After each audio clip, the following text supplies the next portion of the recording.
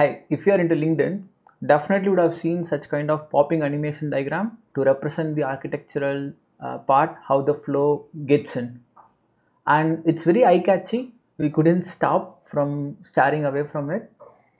In this video, we thought of showing a simplistic way how any new beginner can create similar architectural diagram in animation flow and then to share it off to the public media and impress your company or your folks. Yeah, so that's what exactly you're going to see it here.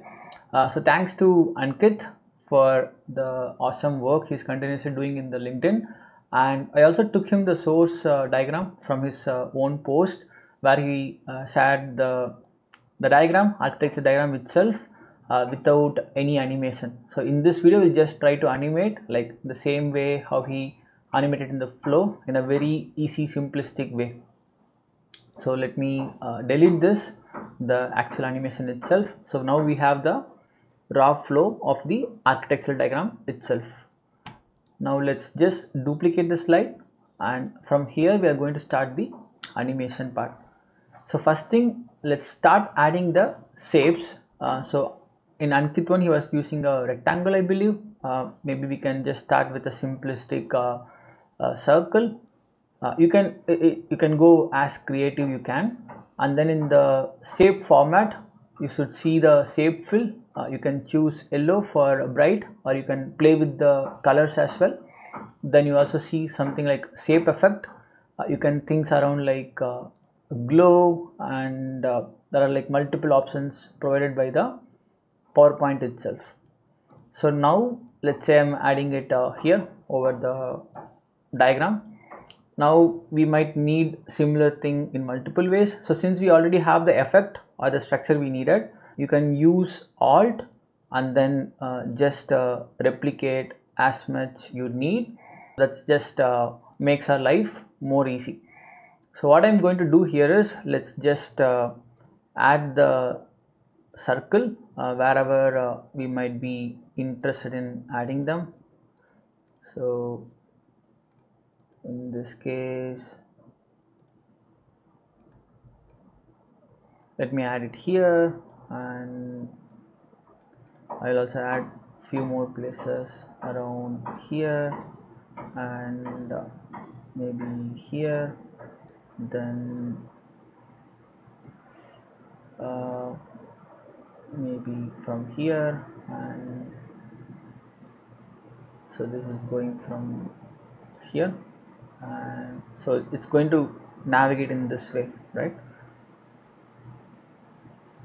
Okay, so now what's going to happen is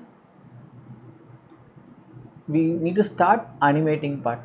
So let's duplicate the slide and position where you want to see it in the next position. So for example, here it's going to be here. We might want to represent it to be like traveled a little bit here, traveled a bit here, and this one traveled to here, and this one and traveled here, and this one started traveling here, and this one might be traveling here, and this might be reaching some, say, midpoint. Okay, so now you can again duplicate the slide here, and let's say now you want to represent it as it got splitted into two. So then this might have traveled here to here, this one might be like halfway, or let's say even full way traveled here, this might have reached here, this might have reached here, and this might have coming here. So it's up to us how you want to position it. So this is just mainly to focus on how we can animate itself, right? So not going the exact replication of creation, it's going to be that. So now you can just one more duplicate slide and say I'm just going to reposition it in the same way. So let's say if I'm going to travel it here, this is going to here, and this might, let's say, reaching the part itself. Yeah, so again it's just for illustration purpose altogether. So let's say it's going to come here, and let's say this one is reaching here, and this one, let's say, reaching here. Okay, so you got the context, right? So now let's start animating. Maybe I'll also duplicate the slide without no thing at the for the end slide. So now you just go to transitions and add the morphing part. So all you need to do is go to each and every slide, transitions, morph, transitions, morph, transitions, morph, and you should already start seeing that your slides starts getting animated. And to get a glimpse how it's going to look is this is going to start moving in this way, and then further, further, further. So this gives you a rough idea like how it's going to look. Now you can start play with the timing. So for example, on the under the transitions you would see the duration and when it should get transition. So you can change from on mouse click to after, and say timer of 0.5 seconds, right? So same way you can change on all the slides 0.5 and change it to after click on each and everything. So that the duration of each slide is going to be 0.5, and it's going to automatically play for you without you clicking the mouse each time. So that's what we are saying it to the slides of the PowerPoint. Okay, so it's just as simple as that. And then so now we have this in place. So now let's try to see that see how it looks, and you see the flow automatically getting it right. So now we can you can play with for the perfection, right? Like where which one to go where.